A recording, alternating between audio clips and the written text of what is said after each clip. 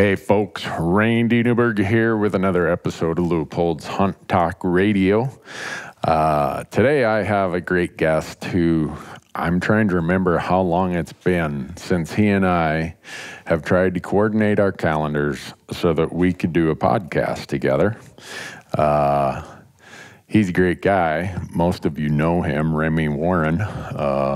Remi previously did a TV show called Apex Predator. He does a ton of stuff with the Solo Hunter. He's an occasional guest on the Meat Eater podcast. He's got a huge Instagram page. But a big part of why I want to talk to Remi is he reached out to me, I don't know, 5 or 6 years ago and said, Randy, I love all this self-guided public land hunting that you do. I want to show you or tell you how you can do it in other places besides just the United States. And Remi has, I guess I'd call him the hunting adventurer. He's figured out how to do this same self-guided public land thing in other parts of the world. And we're going to talk about some of that today. Going to talk about his background, how he got into hunting, things he's up to. But before we do that, obviously, we want to talk about the great folks that make this podcast possible. We call it Leupold's Hunt Talk Radio for a reason, because Leupold is a huge supporter of everything that we do. They are so supportive. Can't hardly thank them enough. And they also make the best optics that you can put on your rifle. Well, let's just say that if you're in the market for optics, you need to be thinking about Leupold. I hope you will. Their support for everything related to public lands and hunting is tremendous, and they make great products right there in Beaverton, Oregon. Also is Orion Coolers. Orion Coolers, it's that time of year to be using and buying coolers. Go to orioncoolers.com and you'll learn why we use those coolers. We use them intensively. They fly with us where we go. We throw them in the back of the truck, in the trailers. We live out of them for months on end. Use promo code RANDY when you go out there to orioncoolers.com, and you will get the chance to be the lucky recipient of a tumbler for using promo code Randy. So you'll get a great cooler, you'll get a great tumbler, and you'll have years and years and years of great use from the cooler that you buy. OrionCoolers.com. Then we've got Onyx Maps. Right now, we are doing an entire e-scouting series, desk scouting, cyber scouting, whatever you want to call it. But it's all about e-scouting for elk on public land. And I think we're between episodes 3 and 4 right now out of about, every week we keep adding more episodes. So I think we're going to end up at about 12 or 13 episodes in this entire series. We release them every Monday. And you're going to see how we use this Onyx tool, why it's so critical to our scouting, and then so critical to our use out in the field. And if you go to onyxmaps.com and you use promo code RANDY, R-A-N-D-Y, they're going to give you 20% off any of their app products. And I think when you watch the e-scouting series, you can watch it out on our YouTube channel. The YouTube channel is Randy Newberg Hunter. You go out there and watch these. Hopefully you'll find them valuable. And go to onyxmaps.com and get the tools that we're using and save yourself 20%. And then we have Go Hunt. GoHunt.com is the go-to place that we use for doing all of our research, where we acquire our tags, draw odds, strategy articles, you name it, it's there. And right now, they have a 30-day free trial. So if you want to see what it is that we're using and get your chance to log in and get behind the scenes, I mean, to the real stuff, this insider that they have, that's the part of the service that's the most valuable. They're going to let you try it for 30 days free of charge. So go to gohunt.com insider, and I think, I'm trying to remember, I think that they have a special page set up just for us, /Randy. But anyhow, try it. You'll like it. When your 30 days is up, I'm pretty sure you're going to say, man, I need to buy that, and go from there. So with that, as quick as I get the technology handle on here, I'm going to turn it on, and we're going to have Remi join us. Unfortunately, he and I are crossing paths here in Bozeman. We're both going separate directions. I wish that we could have about a 2 or 3 hour discussion. I think we got about an hour and 15 minutes that we're able to visit. But when I found out he was going to be in town, I said, you know what? I don't care if we both have tight windows here. I want to get Remi on the podcast. So with that, here we go, folks. Remi Warren is going to join us, and when we're all done, I think that you're going to expand your horizons about where you're going to go and do some public land self-guided hunting. Here we go.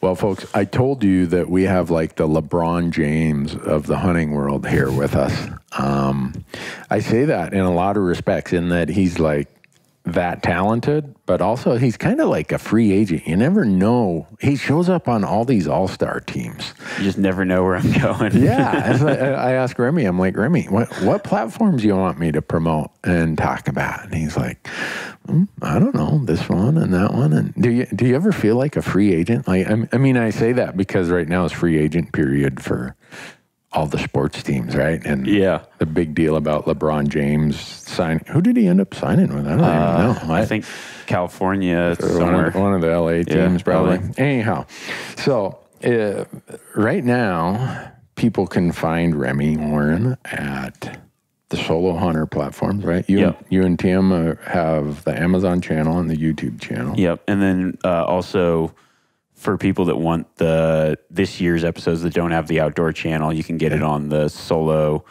All Access. So you can kind of, it's like a subscription thing, but you can get all the new stuff when it comes out, like when we edit it, actually. So before the outdoor channel. Whoa. Which is pretty cool. Yeah, he must have, I don't know how he pulled that one off with the network. They're usually not real fond of that kind of stuff. Tim just does what he wants.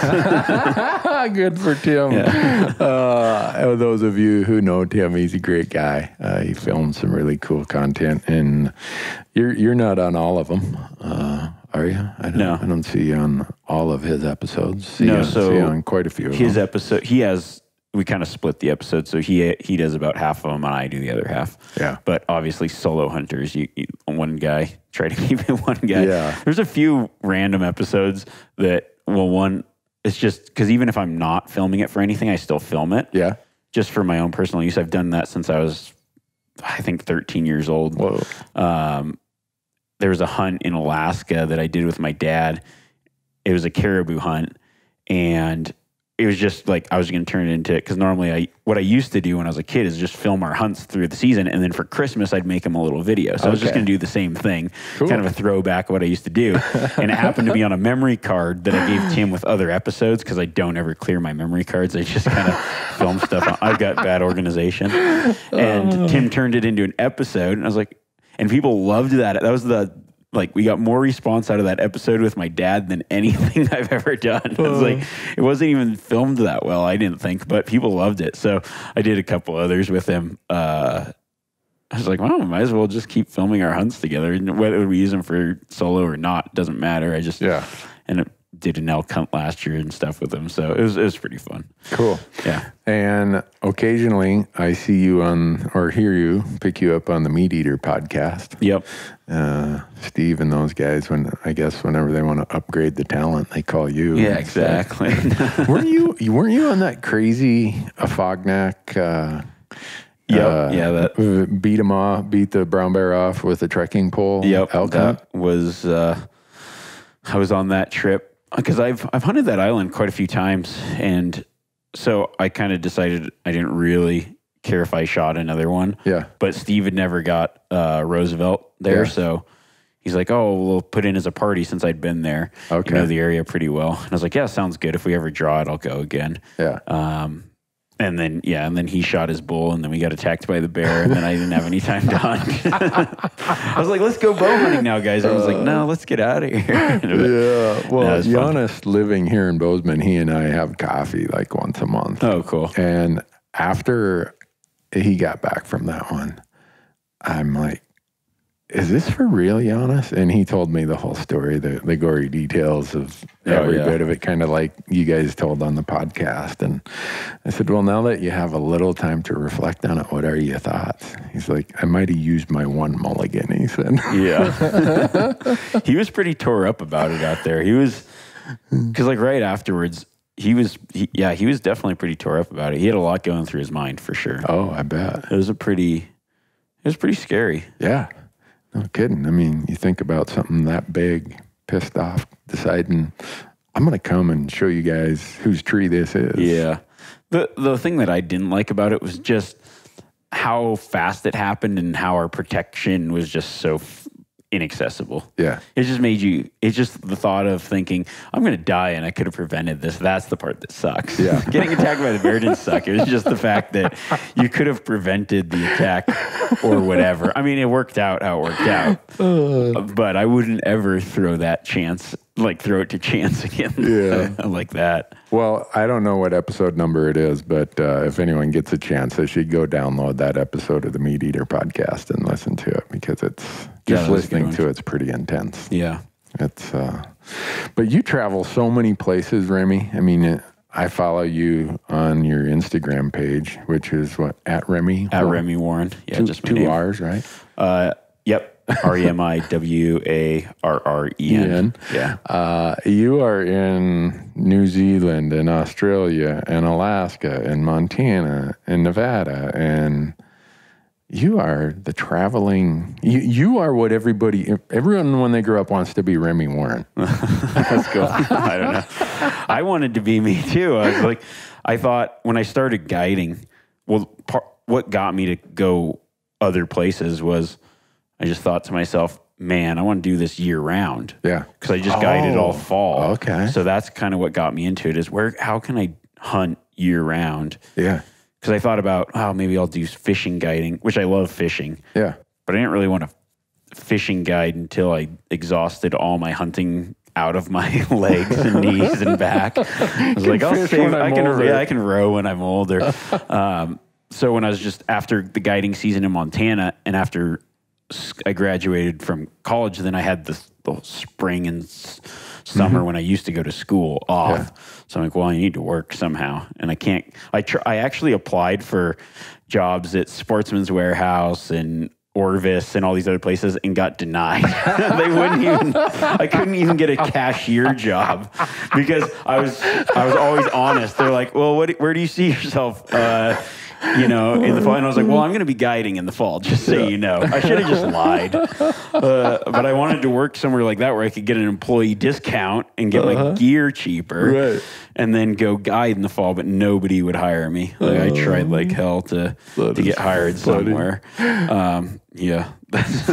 So anyone who's been denied a job at a big box outdoor retailer. Yep. Just know around the world. They're in the same camp as Remi Warren. Exactly. I was like, well, I can't get a job doing anything else, and I need a seasonal job. So I'm just going to try to find guide work and hunt other places. Okay. And that's when I started going to New Zealand. I don't even remember. Probably not that long ago, but probably 7-8 years ago, maybe. Mm-hmm. I just bought a one-way ticket and flew over there and figured it out and stayed the exact number of days for my visa, and then flew home and was like, okay, I kind of got this figured out, and then applied for a year-long visa there and stuff, and kept going back, and loved it. And then from there, I kind of ventured over to Australia and did some hunting in Hawaii, all that South Pacific stuff. I love hunting in the South Pacific. It's because it's opposite seasons and they've just got so many different species and it's so wide open and a lot of opportunity and a lot of adventure. Yeah. It's really cool. We have this web forum called hunttalk.com, and we have a bunch of Kiwis, New Zealanders out there, and a bunch of them invite me to come over and hunt there. They said, well, for what you do, this whole public land self-guided thing, you can come here to New Zealand and do it. I'm like, well, wait a second. What are you talking about? Yeah. They're like, no, yeah. And maybe I got this wrong. They said, you don't even buy a tag. Nope, no tags. You just come and you go, and there's all this public land there. Yeah, there's a ton of it. There is, you don't have to get a tag, but you just get a free online like permit that says where you're going to be. But that's it. No paid licenses, nothing like that. Now, if you hunt it on private or something, you'd have to pay the landowner or whatever. You work it out with them. That's a different deal. But yeah, there's public land all over the place. That's why I started going there. I was like looking into it. And I thought, man, I've never heard of anyone doing DIY New Zealand hunting, really. Right. But I mean, this was 7, 8, 9 years ago, whatever. No you didn't one really had hear heard about of it. that. So I thought, and I started, looking into it. I'm like, I think I can do this. And then I just went over there and was like, I showed up, I bought a car and started cruising. Actually, it took me a while to get a car. So I ended up staying in some guy's cottage with no vehicle. It's kind of a weird deal. I got dropped off and then someone was going to come pick me up where I could go get a vehicle. But he never showed back up. So I was in this cottage for 3-4 days. My friend Bart was over with me. And we had no food and had no clue where town was. Oh my goodness. This was just like, we just kind of showed up. And it was a ways. I think it was like a 15, 20 mile walk to town. Oh my God. And we're like, I think this guy's going to show back up. We can go pick that car up. And no one showed up. And there's this apple tree outside the house. And that was all we had to eat. I think it was like almost going on a week. We're just living off apples. And then we figured there's a thing of honey in the cottage. It's pretty old. And then there's honey and some sugar and a few other random things. We just cook apples every way you could find apples. And then one day the owner of the property is like, man, those guys really like apples. And he came over. He's like, what do you guys really like apples? And we're like, oh, we have nothing else to eat. He's like, oh, hey, why don't you come over to my house? We'll fix you dinner and get you all set up. He felt bad for us. Well, I'd like apples too if that's all there was to eat. But when you eat apples for an entire week, I haven't eaten an apple since. Your stomach will never be the same. Yeah. And then I got a vehicle, and then it was on from there. But it was a How weird. long were you over there on start. that first trip? 3 months. 3 months. Yeah. Wow. Cool.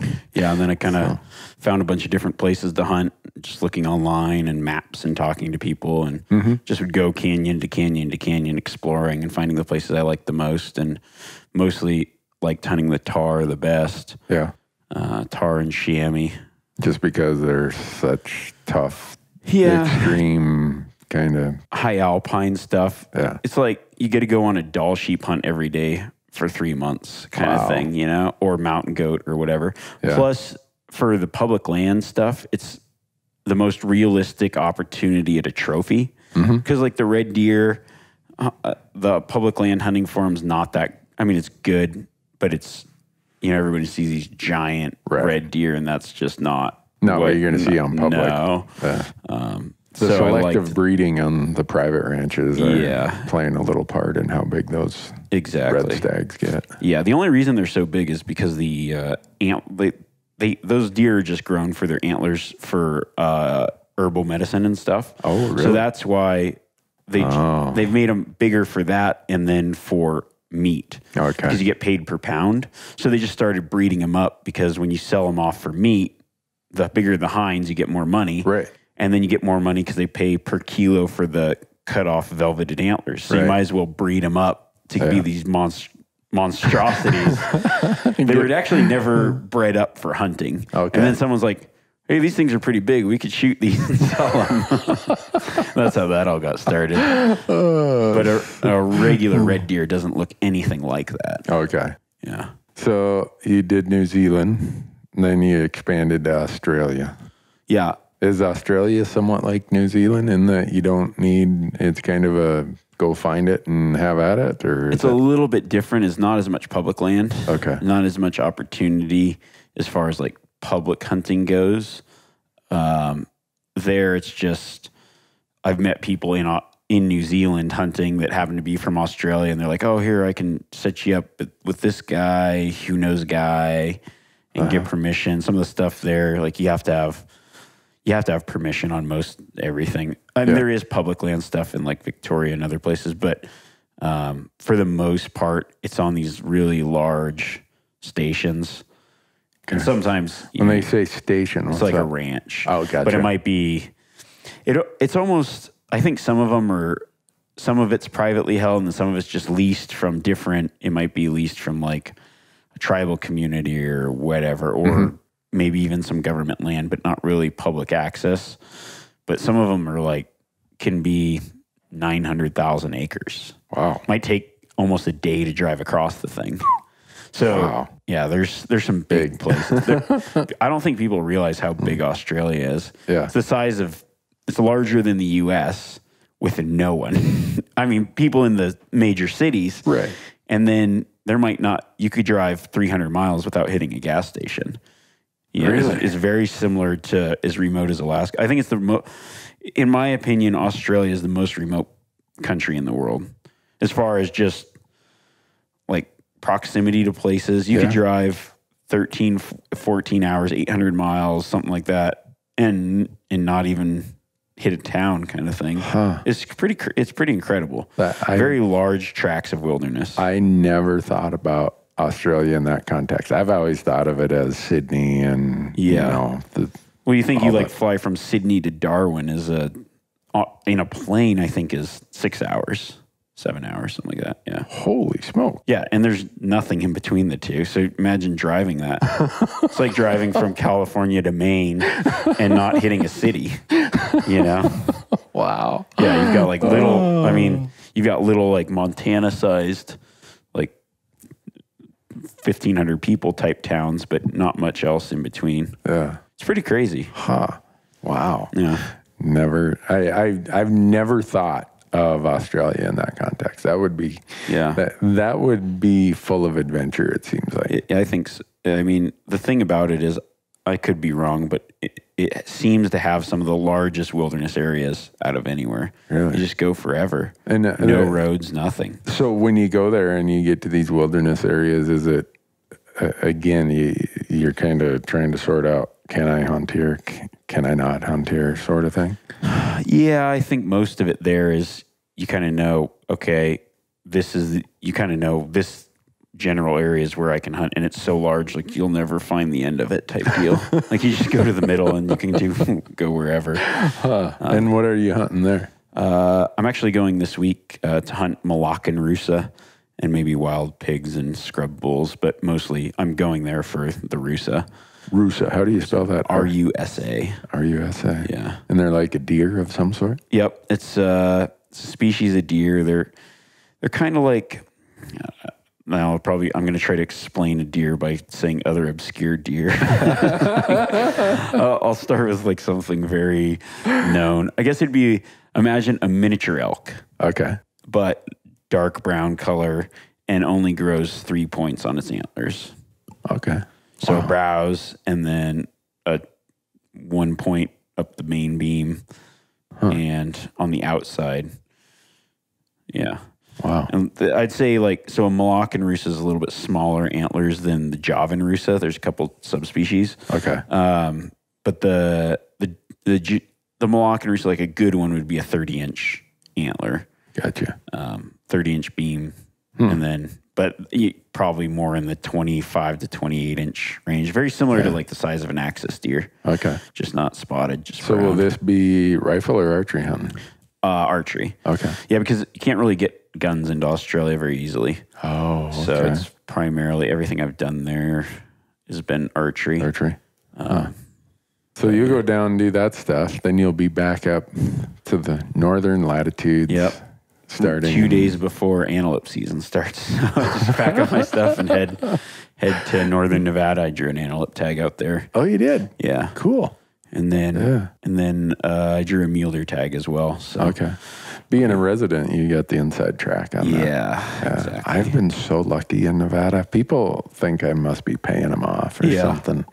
I drew an antelope tag on the Sheldon up north. Okay. I've drawn, I don't know how many deer tags. Lots. I drew elk.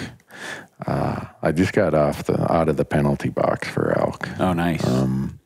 So, not that I expect I'll draw again in my lifetime because of how hard it is for a non-resident to draw in Nevada. But it's pretty hard for residents as well. It's not an easy tag to draw. My dad just drew his second Nevada bull tag. He had a rifle tag, and he just drew what I consider probably the best tag in the state. Oh, cool! Early archery hunt. Yeah. And he only had. He'd drawn, I think he had 6 or 7 points built up again. So he got pretty lucky, but I'm excited about that. Really cool tag. He's really excited about it. Yeah. Well, the fun of hunting Nevada is they manage for a high quality experience for every species. Yeah. That's my experience. Last year I drew a deer tag, and it was a really easy deer tag to draw. It was archery. And everyone's like, oh, why'd you put in for that? I went there and had more fun and saw more bucks every day on public land than I would see in Montana. Oh, yeah. There's any unit in Nevada. I've always said this, but any unit in Nevada can have a Boone and Crockett buck in it. Yeah. It's not, I really don't think there's any other state where you can go to any unit and have a decent opportunity. And especially if you're a bow hunter, there's like Pope and Young bucks around every corner. But the hunting's different than other places too. It's a lot more difficult to actually be successful. Right. I think. Yeah, I prove that every time I go there. Yeah. I think it's the easiest place not the easiest place. It's a place where there's a lot of deer and there's good deer. But I think out of every state in the West, it's the hardest state to kill a deer. Yeah. Maybe Arizona's probably can be difficult as well, but you can hunt them during the rut with the bow. So, I don't know. Well, I enjoy it. I didn't draw this year, unfortunately. Oh. So you'll do all that Nevada hunting, and then are you still doing some stuff in Montana, or are you kind of Yeah, no, I still guide in Montana. Do you? Yep. Yeah, pretty much the full season. Archery and rifle. Okay. And we run hunters, but it's like one of those things I don't like to talk about too much because we're so full up. Like I just can't get You know, you don't need the world. People are like, hey, I want to book a hunt. I heard you here, and I was like, I'm sorry, but I won't ever get to those emails just because we get a lot of them. And but I do. Here, I'll just say this because people, if you want to go on a guided hunt in Montana with me, go to our website, get our email, compose your own email, and in the subject line, put the word wait list, your name, and in the body, put what you want to hunt, what weapon, and how many people. Because anytime we have an opening, I just go to my email and I type the word wait list, and anybody that pops up, then I just call them. And sometimes it's a guy that just sent an email like, yeah, my wait list is like not real legit. That's just how it works. So if you do that, there's a very good chance that you can go hunting with us. But outside of that, it's just repeat clients, and we just try to keep it easy that way. Yeah. Now, it's amazing how many referrals I make to outfitters because a lot of people watch our stuff or listen to our stuff, and they're like, you know, I live in wherever. I live in South Carolina. I can't come out here and pull it off. Yeah. My work, my family, I've got this much time. So in every state, I've got this list of guys I know who they run really good outfits. They're going to have a great time. And it's not necessarily about how big of an animal I think someone's going to shoot with that outfitter as it is, are they going to have a good experience? Yeah. And so, well, now I know not to send them to you, Remi. Yeah. Well, you can send them to the wait list. It's a good place to be if you're an outfitter. Yeah. But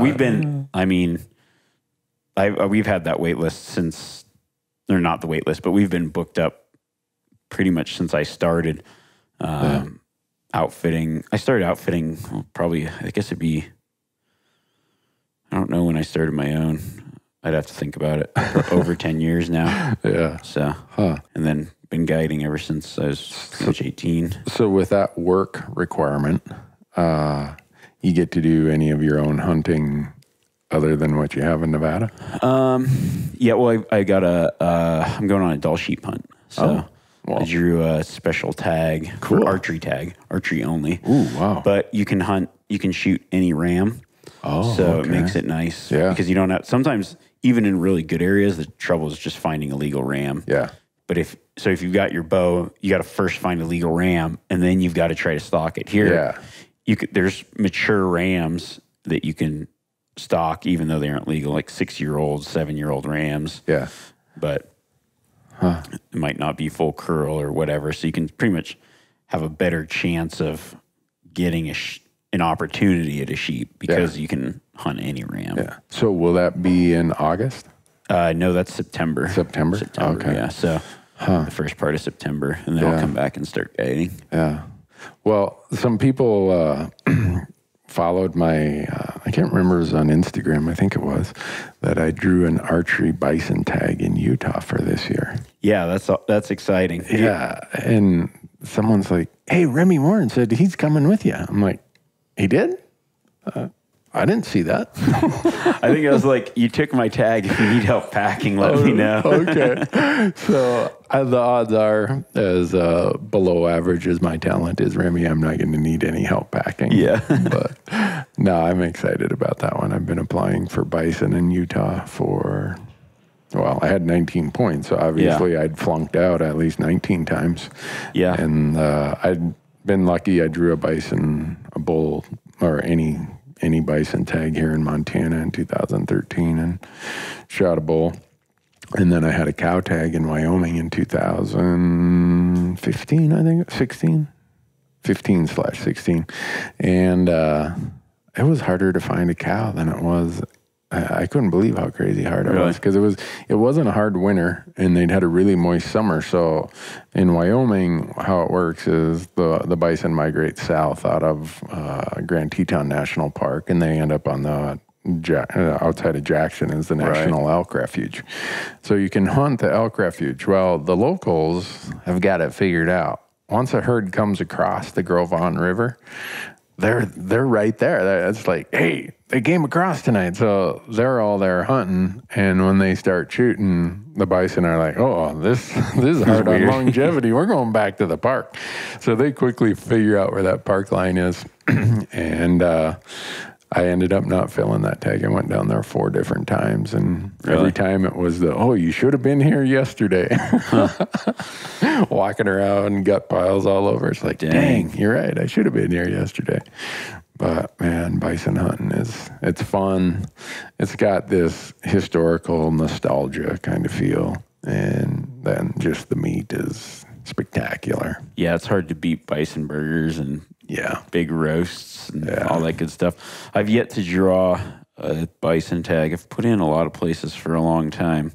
Yeah. But my brother might get a Montana tag this year because he's on the list, but he's number 13. So for the cow list. Cool. So well, he should get called. They usually call. Says they say 50. Some. Huh. And is he on the West Yellowstone or the Gardner? You know? I can't remember. I think he's on the West Yellowstone. Okay. I'm not sure though. Yeah. Well, hopefully they get a harsh winter and forces them to come out. That'd be a lot of fun. So we're kind of lucky to get to do the things we do. Oh, really lucky. Yeah. A lot of people are like, how'd you end up being able to do this? Well, I can't say it was a plan, but it was kind of a plan. Yeah. Kind of like you're saying that your wait list isn't necessarily legit. My plan wasn't necessarily legit, but it was a plan. And the plan was someday I didn't want to have to be tied to a desk. And so I became a CPA, tax accountant, disinherit the federal treasury. And even when I was getting into that, I'm doing the math on the calendar. I'm like, all right, really busy from December 1st to April 15th. And then nobody even cares where you're at until after Thanksgiving. Right. That sounds like the schedule I want to have. And so that's what I did. And it's worked out really good for getting to hunt and fish a lot. That's awesome. Yeah. And so I can't say that I ever planned on having podcasts and video channels and stuff like that. That was all by accident. But it's a good gig. I think sometimes, though, when you just start doing what you love to do, then everything else just kind of figures its way out. You kind of work into it. Yep. I mean, I kind of created a plan for myself. I knew pretty much from a young age what I wanted to do, and that's all I focused on. But I also didn't give myself any other option to do anything different. Like I started guiding, and then I filmed Then when I started filming, obviously, there wasn't YouTube, there wasn't there was no outlets for stuff. There wasn't even Outdoor Channel, I don't think. No, there wasn't. And I definitely didn't have it if there was. But, I just filmed it because, there's DVDs. That was the thing. So I just make my own little DVDs, sell them on the street corner. Yeah. And then just kind of worked into all the other stuff. But I really didn't give myself any other options to do anything different. Yeah. Except for that time that I tried to get a job at Sportsman's Warehouse. Didn't work out. Well, you grew up in Reno area, right? Yep. And with all the public land in Nevada, I think a lot of listeners they think of Nevada as Vegas. And they don't realize what an amazing opportunity exists in Nevada. No. For someone who likes to hunt. Well, you've never been told, when you grow up your entire life, never being told you can't go somewhere. You just, anywhere you want to go in Nevada, you can go. Right. And even if it's private, as long as it's not posted, you could just go on it. And most native Nevadans who own pieces of land don't care if you go on their property, but their property isn't any, private property there isn't any better than public property. It's just somebody just happens to own a chunk of land that you just drive through and go to the mountain back there because it's open. It's nice. It's a good feeling. It's weird when I started hunting in Montana with my grandpa and having to be like, well, that's private and you got to know where you're at before there was. Remember the time when you had to know how to read a map and know where you are based on the map? And there was all these loose interpretations of whether you're on the right place or not. It's really very confusing. Yeah. You're like, well, but you would stay away from anywhere that was even questionable. Right. Yep. And you just go okay, this for sure is good. Yeah. It was the weirdest concept, though, from someone that lives in Nevada. What you have to ask permission to go on. This is weird. Why would you have to ask permission? This is dumb.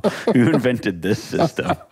You got to know where you're at. This is terrible. Well, it's the reason that I bring it up is because I went to college there for 6 years, and that is when my eyes opened to what the West had to offer, because I grew up in northern Minnesota in the confines of, the big swamps and stuff. And it was fun hunting and fishing there, but all of a sudden it's like, holy cow, I can go do this. Look at all this public land. You mean I don't got to win the lottery to go on this hunt? And then I was living in Carson City, working in Reno. My wife and I got married, and we came here to Bozeman for our honeymoon. Oh, cool. Yeah. And we were here for about 10 days, and before we left, she's like, I'm moving here. I'm like, yes, I love this woman. Score. I knew I married the right woman. And the pay cuts we took to come here were just so crazy. But it was what we wanted to do. Back to your point of we didn't give ourselves any other option. Yeah, we said, awesome. You know what? This is we're just going, and we're going to figure it out. We're going to make it work. And you figure it out.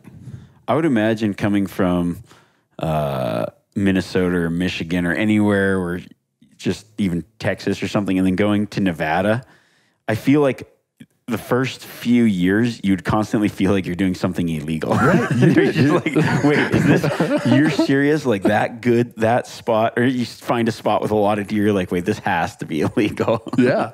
Yeah. And while I was going to college, I trapped a lot of bobcats and hunted a lot of coyotes because they were worth a pot full of money. Oh, yeah. I could make way more money trapping and hunting than I made at the sawmill where my part-time job was, full-time job was down in Gardnerville. And I would find all these places with all these bobcats. I'm like, are these like the king's bobcats? Am I going to get my arm chopped off or something? And like, nope, just go. Go for it. Whoa, this is so cool. Yeah, that's pretty awesome. So it kind of spoils you. And then you travel to so many places. I'm like this domesticated U.S. hunter.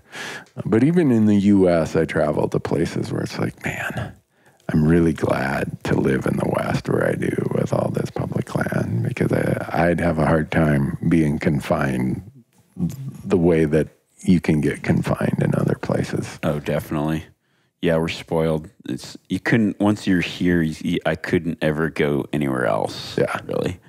Yeah. Just the access and just being able to do what you want and have such good hunting without having to ask permission or pay for it. It's like, it's pretty cool. Yeah. So did you grow up from like when you were a kid, you were hunting? Yeah. Yeah. Yeah. My dad took me hunting when I was a kid.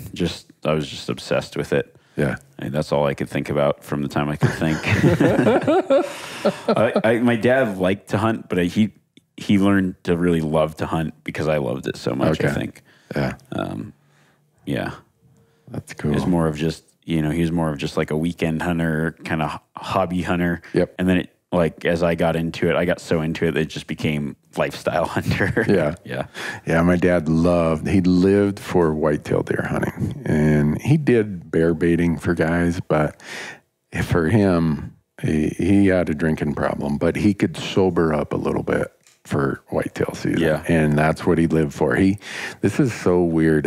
My parents divorced when I was 11, and it was not necessarily the prettiest divorce. So my dad and I didn't have the greatest relationship, but it used to piss me off because in hunting season, he would go around any kid in town who didn't have someone to take him hunting. He'd throw them in the van. He'd be drumming up this old bolt action 30-30 and this, every kind of offbeat brand of rifle and ammunition. And he'd take the kids out, and they had to build their own tree stand, the kind that you'd fall, they fall apart and you break your neck. And that was the kind of stands my dad excelled at. So it would make me mad because it's like, this is when I'm supposed to be spending time with my dad, and there's 12 other kids with us. What the heck is up with that? And it wasn't until I got older that I understood the method to his madness. Hunting meant that much to him that he wanted every kid to have a chance to go hunting. And now I go back to this little town, and the number of kids, the number of guys my age who will stop me and say, hey, that if it wasn't for your old man, I would have never got into hunting. And that makes me feel really, really good. It's a cool feeling. Even though at the time, man, it pissed me off. That's cool. I used to hate half those kids. I'm like, get the hell out. I'd find reasons that they shouldn't be able to come with us. Hey, Dad, that guy, I think he's smoking dope, man. We can't bring him with. He's like, well, we're bringing him with. So for my dad, that was the one part of his world was whitetail deer hunting. The first 2 weeks in November, that's when his life once again seemed to be back in line. And I think that's part of where my hunting passion came from, is it was a time when my dad and I could take a break from what was a pretty stressful relationship to hunting was the time when we just had a good time and we didn't give a damn about the rest of the world. That's cool. So... And from there on, it was just, I wanted this lifestyle hunting, as you call it. Yeah. I scratch my head and try to think about what would I do if I couldn't hunt as much as I do. Golf? I don't know. Fish. Well, I fish a little bit. I mean, my wife forces me to fish. But, man, I'd be ornery. Yeah. My wife will, actually, when I get back off the road every year, I'm home and I can tell I'm getting on my wife's nerves. And I don't know if it's because she's just, the reacclimation process, or because I'm not hunting, I'm kind of edgy. So after about 3 or 4 days of me being back home, she'll look at me and say, don't you and your buddies have someplace you can go for a few days? Let's ease back into this, because right now you're not any fun to be around. So I don't know, maybe that's just the nature of who I am. When I'm not hunting, not thinking about hunting, not planning hunting, I'm just like a crotchety old guy. I'm like Archie Bunker or something. That's funny. So of all the places you go to, all the things you do, is there some place that just draws you and keeps you excited that I want to go do that every year until I can't do it anymore? I mean, definitely early season Nevada mule deer hunting is one of those things for me. Yeah. Archery hunting, and then tar hunting in New Zealand is one of those things. Yeah. Just kind of have to go back every year and go on my tar hunt. Yeah. So when you're tar hunting, what's the vertical change from, all right, we're starting out at 4,000, but the tar are up at 8? Are they at 5? I mean, yeah. Like here, when you're hunting mule deer in the Bridgers right here out of Bozeman, I say that because I have the limited entry tag this year. My elevation change in a day is going to be, 2,000 to 3,000, 3,500 feet. Yeah, it just depends. Sometimes I'd say, like, you might start at 1,200 and shoot them at 6,200, so about 5,000 feet. Oh, that's pretty steep ground. Yeah, over the course of, say, a mile and a half. Yeah, it's really steep. That's Oh man! I mean, there's some places you go. It's just it's literally straight up and down. It's 4 points of contact climbing up to the top. That's not for an old guy like me. No, but there's not everywhere is hard like that. It just depends where you go. I generally drive my truck in and then hike, and you hike up the valleys, and you can get them in the valley. You can get them halfway up. That's just sometimes you'll spot from the valley and they'll be up at the top, and then you just go make your stalk. Well, you pretty much spot them in the morning, watch where they go up. Then you go to where they're feeding in the morning. So you got all day to get there. Gotcha. And then you try to shoot them as early as you can. And then so you can get out in the daylight. Yeah. It's really hard to get out in the dark. No kidding. Or sometimes you just sit there and just wait for it to get light again. But wow. And you're doing this archery? Yeah, I've done it archery. I like to rifle hunt it too. It just depends. I'll do an archery hunt and a rifle hunt, both. Huh. So tar, most of these species in New Zealand are not native species, correct? All of them, yeah. Right. There's no native like mammals, really. Where are tar from originally? The Himalayas. Himalayas? Yeah. So they live around like Nepal, they live on Everest, really. Huh. Their predators there are just snow leopards. Okay. But those, and then the chamois are from Europe, the Alps. And then the red deer have pretty much come from Europe, and the fallow deer from Europe. Yeah. And then there's just feral goats and pigs and feral sheep. Oh, really? Yeah. Huh. Just go after them. Yeah. I saw so we had a tag outside of Ely, Nevada in 2016, and there was a feral formerly domestic ram, woolly booger there. He was in the worst, ugliest, nastiest spot. He had so much fur and wool on him. I don't know what the deal is. There wasn't another sheep for anywhere. He's up on top of this big rock every day up there, just hanging out. Yeah. I'm like, I wonder if you could go shoot that thing. Probably. Was somebody getting like what? Well, because they just open graze all the sheep in Nevada. Oh, right. Yeah. So it's just one of those. It's just a ram that just never got rounded up. Yeah. I don't know what the rules are, but it probably wouldn't be a bad idea to just shoot them because they're up in somewhere that's probably going to interact with wild sheep populations. Yeah, that's what was going through my head. Let's just say I might not be the one promoting that. If somebody runs into you, you just buy it off of them. I don't know. I don't really know. You call BLM and figure out what the rule is on that. Yeah, if anyone wants to know, I can give you the coordinates of where that ram was.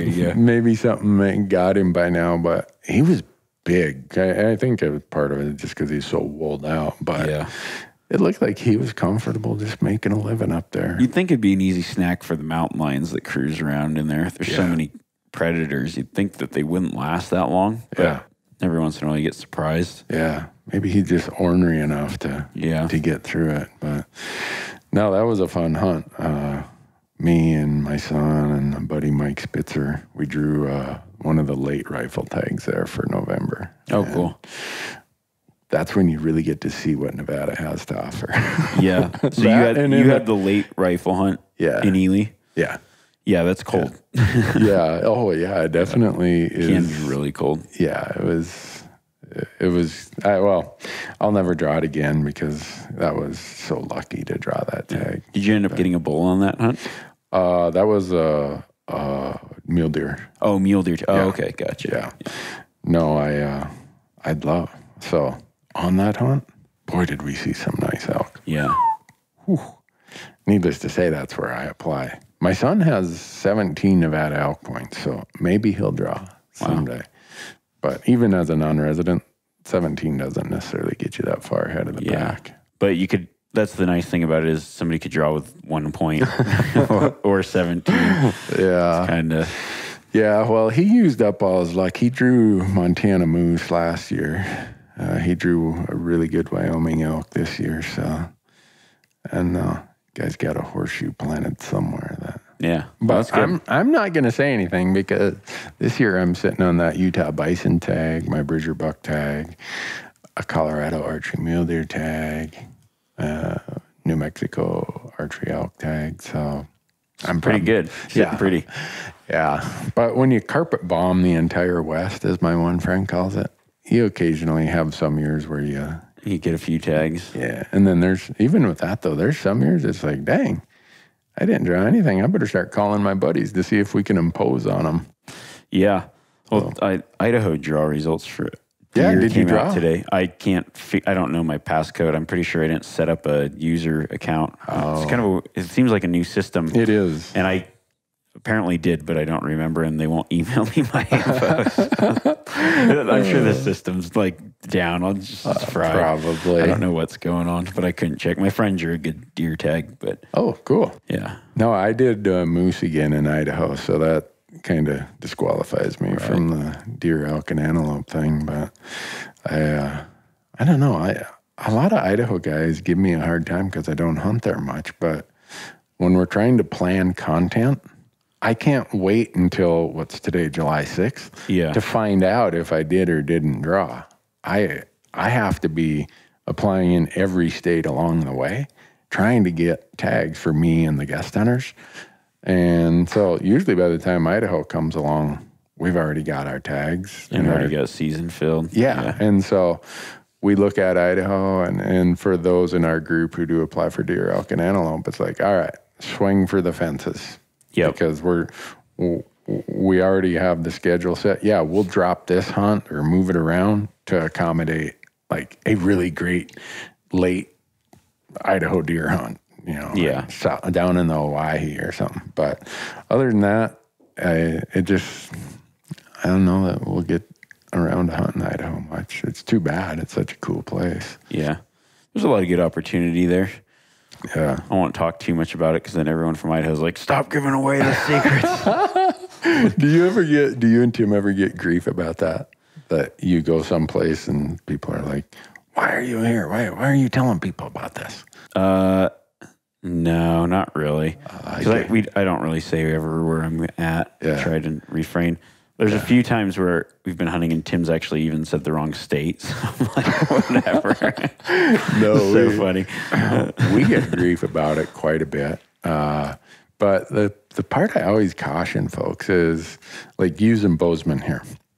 If we hunt out of Bozeman, I will go put some footage of the Bridgers, which is north of town, with some footage of the Spanish Peaks, which is southwest of town, with some footage of the Boulder River, which is way east of town. And we might not even be in any of those spots. And people will come up to me, man, I know exactly where you were at, man. I shot a bear there too. I'm like, yeah, keep thinking that. The one funny thing is I did a thing with Under Armour, like a moose hunt. Yeah. And the guys that were filming wanted a map shot. And I was like, you aren't getting a map shot. Right. And they're like, oh, well, we need something. And I'm like, well, so I looked in my buddy's truck and there was like a flight, like a plane. Aerial. Yeah. It was like a flight navigation map for an area that wasn't even remotely close to where I was at. Like, just, I don't even know. It was just a completely random map. And I just started pointing these places. And then someone like messaged me like, hey man, just to let you know, we zoomed in and saw where you're at and we're going to be hunting there next year. It's the dumbest thing. Okay, good luck. Well, that cuts your scouting down a lot if you exactly. can. Like, it's just a completely random map that I grabbed out of some dude's truck to point at a random place that was probably 800 miles away. I don't even know if there's moose in that area. In our old show, On Your Own Adventures, we used to oftentimes make it look like we were putting Latin lawn coordinates. And I never really paid any attention, but the editor put them in some place out in the Pacific Ocean. Yeah. And some guy's like, that is so much BS. I went and looked that up. You weren't hunting there. That's out in the Pacific Ocean. I'm like, well, what do you think I'm going to do? Say, all right, here's a pin. Come here. So, oh, well. Yeah. But, well, one other place where our paths cross, Remi, is Gerber. Yeah.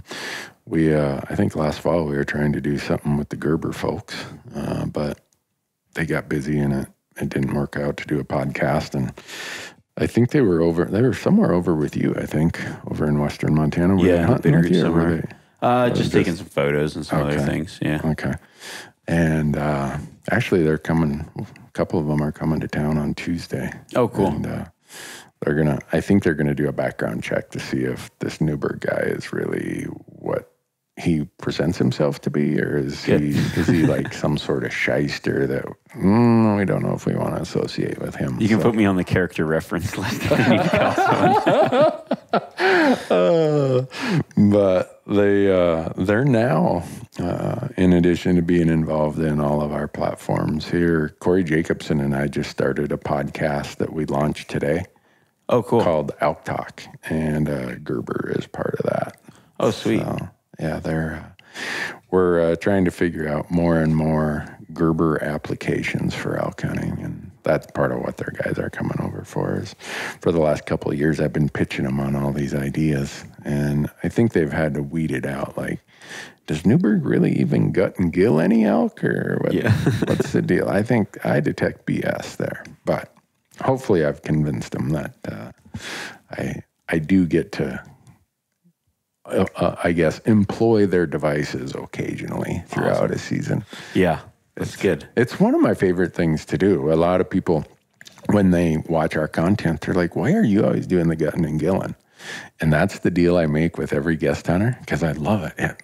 Processing, both in the field and at home, is something that I love doing it.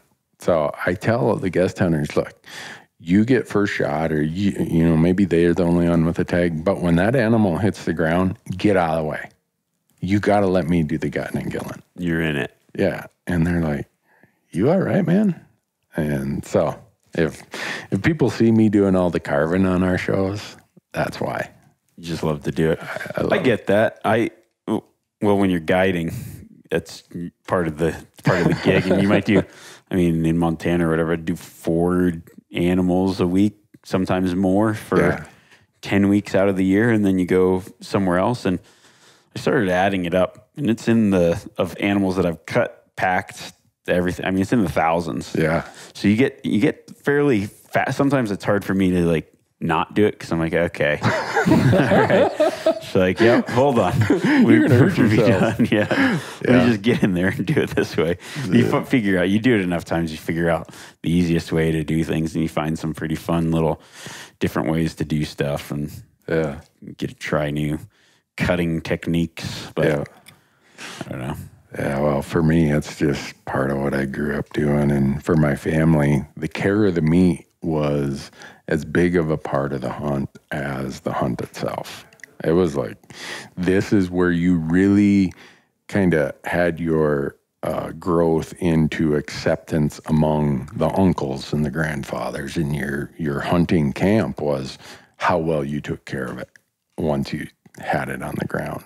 Not just gutting it in the field, but when you got home, man, it was like, oh, you got a hair on that. And, you know, like you're going to get grounded for a week because you had a hair on a tenderloin or something. And it's like, but to me, that just keeps bringing me back to how I really got into hunting. My family hunted for food as much. I mean, yeah, it was a social and part of our culture, but food was a big part of it. And that was expressed in how much care they put into taking care of their meat That's cool. when the time came.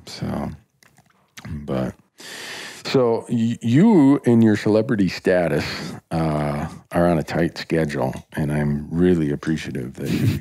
My celebrity status, I don't know about that. Well, I just saw the entourage showing up here. I mean... I wish I would wear my boots. It's getting deep in here. Who was your entourage this trip? Just your wife? Yep. Oh, just my wife. Well, I don't want to keep you from your wife because I kind of called you at the last minute and said, hey, I hear you're going to be in town. Can I borrow some of your time? And being the polite guy you are, you said, yeah, sure. No, I appreciate it because I think the first time we talked, said, we should do a podcast was very soon after you started the podcast. Yeah, I think it was a SHOT ago. Show or something along 4, 5, 6. I don't even, time's flying now. But long, and we never been able to do it. So. No, so I'm glad we finally got the chance to sit down and chat. There's been a few times where I'm pretty sure we've passed each other on the highway in Nevada. And, you're like, I was driving back from this area. I was like, I'm actually headed out to this other area. We had to have crossed paths on this day at some point. I know. Well, what I'd like to do is the next time I'm in Nevada, I'm going to get you and Tim together. Oh, yeah, there you go. Podcast. That'd be cool. That'd be fun. Because it's always more fun when you have somebody there who can kind of keep the other person honest. Yeah. Or push them in a few places that they know some insider info that makes for interesting conversations. Right. So I suspect secret stuff. If you and Tim were on together, it would probably result in some pretty good humor. I think so. Yeah, it'd be pretty fun. It's always a good time. But with your busy hunting schedules, I don't know. Yeah, it's like lightning striking when me and Tim actually get together because it happens 3 times a year probably. It's pretty rare. Well, I don't want to interfere with one of those 3 times in a year. It was nice though. This year he actually we got to go on a hunt together, which is the first time in probably 8 years. Oh wow! So that was kind of cool. We went down to Mexico Coos deer hunting. Ooh. And that was a lot of fun. That was cool. Yeah, I didn't film my hunt or anything. I was just more of my brother and a couple friends of mine. It's just that one of those trips that we talked about forever and just decided, all right, let's go do it. Yeah. Now's as good as any time. There's never a perfect time to do stuff like that. You just kind of have to do it. Like the same group of guys, we've been saving up our Wyoming points to go on an antelope hunt. And there's like, place we wanted to hunt needed 2 or 3 points, and now we've all got 7. We're like, what's going on? Wait a second. Time just gets too busy. You just got to do it. There's never going to be a perfect year to line 5 people up to just go on a hunt. You just got to, you just have to do it when it's kind of like if somebody gives you a good bottle of whatever, whiskey, wine, whatever, don't put it on your shelf. Drink it that day because it's not, well, at least it's not any better than any of the other craps. It just has a label on it. You just got to do it. Otherwise, it's just going to sit there and never get drank and grit some dust on it. And then your grandkids are going to have to drink some bottle that's gone bad. Just jump in, dive in, go for it. That's Remi's advice for this podcast, folks. Don't let your wine and whiskey get old. Yeah. No, but I think your point is well taken. Anymore, and this is when you reach a certain age, what you just said there gets to be more and more relevant to your daily life. I just put things on the calendar and say, you know what? It's on the calendar now. I'm going to go do it. I'll find a way to go do it. Yeah. No matter what it is, whether it's a trip to go see a family member or a hunting trip or a fishing trip, or if you put it on your calendar, you'll find a way to go do it. Yeah, that's what I think it happens a lot with people that want to hunt out west that haven't, or want to go on their first elk hunt. They're like, oh, what do I need to do? One day I'd like to go on. One day. Just honestly, everybody that's ever gone on it just did it. Just go and go now. Don't wait, because as a guide, I get hunters, and most or are used to, a lot of them were older, and then they go on their first elk hunt and they go, you know what? I really wish I would have done this when I was 30. Really? I just really wish that I would have done it. Their whole life they worked and like, oh, I'll go on an elk hunt when I retire. Yeah. And then they go, you know, I could have made it work. I guarantee it. Yeah. And it just sucks that I waited so long. Yeah. No, that's my slogan, my tagline, and everything I write, and people have heard this, is hunt when you can, because you're going to run out of health before you run out of money. And we're all, whether we admit it or not, we're on a path where our health is terminal. And we don't know when, but so far the survival rate is 0 in this thing we call life. Yeah. So every one of us have the sand draining out of our hourglass. And I'm not going to wait around. I'm going. Yeah, you just have to pack up your things and do it. That's kind of the way I've always been, even through high school, college. Now it's like, I'm a college student. I work half the year as a hunting guide. I don't make a lot of money, but if there was a hunt that I wanted to do, I would just go on it. Just figure it out. You can do things pretty cheap if you really have the tag's going to be the most expensive portion of it. That's the nice thing about public land is once you've got that tag, that's your cost, really. Right. You just have to, your tag and gas, and that's it. Yeah. And I don't count food because I eat when whether I'm at home or whether I'm out in elk camp. I got to eat. So that's not even part of my trip. Exactly. And the amount of gear I have now is almost cumbersome. So I tell people, don't worry about what gear you have. Just go. And over time, you'll accumulate what gear works or doesn't, or get rid of what gear doesn't work for your hunting style. But right now, just go. Yeah, as long as you've got something to shoot and a tag and something on your feet, but you don't even have to have that. You'll be fine. Oh, Remi, thanks so much for your time. I know I'm really imposing on you, and I apologize for that. I'm really glad that we could finally do this. We'll have to sit down another time too, and maybe have another conversation in the future. Yeah, I'd love to do it. Maybe you reached out to me about 4 or 5 years ago and said, Randy, if you're really interested in New Zealand on your own, I can show you how to do it. And that was one of those, I'm going to do that someday. You just got to do it. You just go online. Here's when you just go online, what's that, Cyber Monday deals, and just book a ticket because it's not going to get any cheaper on that day. just put it between the months of March and June, and you should be fine. Really? Yeah. Huh. As I heard you talk about that story, I'm like, now that was true adventure to show up with a one-way ticket. Oh, yeah. And say, I'm doing this for 3 months. Figure it out. Cool. And you do. You really do figure it out. Yeah. I mean, maybe my wife is going to buy me a one-way ticket. I should talk to her. If I just sent her the email, you'd have been there. You'd probably still be there. Right. Let me help you pack, honey. Yeah. Well, thanks so much, Remi. I really appreciate it, folks. Thanks for listening. Again, if you want to follow Remi, he's a really prolific Instagrammer at Remi Warren. And you can watch a lot of his content out on YouTube, The Solo Hunter. I think Solo Hunter's now on Amazon like we are. Yep. And other than that, they can just follow you as you do your summer, kind of like, you're like Bruce Springsteen and the Eagles. And I mean, you're going around the West signing autographs. Yeah. You're playing, are you singing today? Right. Modeling? There's a few things I don't do. Singing's one of them. Actually, Remi and Steve Ranella are doing an appearance here in Bozeman today. So I'm gonna go home, put on my real kind of casual clothes, and I'm going to be back here. And I'm going to ask for your autograph and, and a selfie picture. There it goes. Where are my boots at? Nothing like a good old-fashioned ridicule. Well, I got to sweeten you up a little bit because I'm just kind of setting you up for when I'm going to call in a favor and say, Remi, I really need this favor, man. Can you tell me where this big red stag is down in New Zealand? That's good.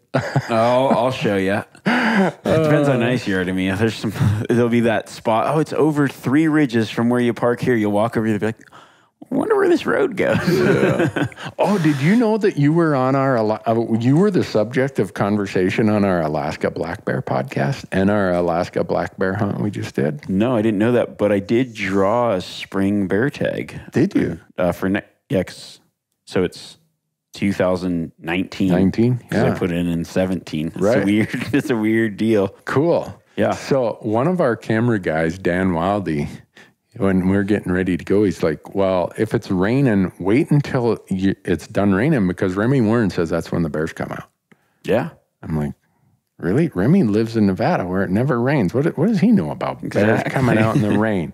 And so the whole time we're up there, it's raining miserably. And so we're joking back and forth. Well, if it quit raining, we could follow Remi's strategy and the bears would come out. The bears would come out. And so my buddy Mike, he shot his bear in the worst torrential downpour. It was just terrible.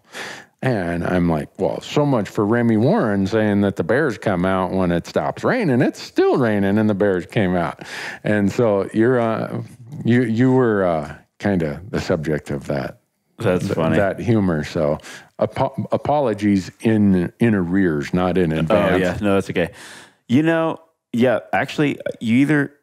At least in Montana, once it starts raining, the bears do come out. Yeah. And then when it stops, even more bears come out. Yeah. It's so when we got back, we asked Dan, we're like, we've been listening. We can't find where Remi ever said that. And so Dan went back, I think it was on the Solo Hunter YouTube channel, and found where you had said something about, oh, it quit raining. That's usually a good time for the bears to come out. So I told him, I said, Remi's going to call me and chew me out and say, like, when did I ever say that? It's good that you said that because I actually was trying to think. I don't remember everything now. So Dan showed it to me. Yeah. It's actually there. He's like, really? I didn't make it up. I'm like, okay, Dan, calm down. I get it. So anyhow, if someone... I'm going to have to take my own advice now. Yeah. So if someone comes up to you and says, hey, I watched Newberg's thing. You're right. The bears do, because I shot mine right after the rain stopped. Comes up. Yeah. So that's kind of... It's funny, though, because the last 3 bears I've got in Montana have all been right after the rain stopped. Oh, really? It's like one of those where it rains for 3 days, and then right when it stops, this is like I've shot... the last 3 years in a row, I've shot my bears right after a rainstorm. That's good. Cool. That's good advice. I guess I was on to something. See, you didn't even know you were giving out such good advice, Remi. Good advice. So, anyhow, I needed to apologize for that. Apology not accepted. All right. All right, folks. Thanks for listening. Go and check out Remi. Follow him on all of his platforms, and we'll catch up with you in a couple weeks.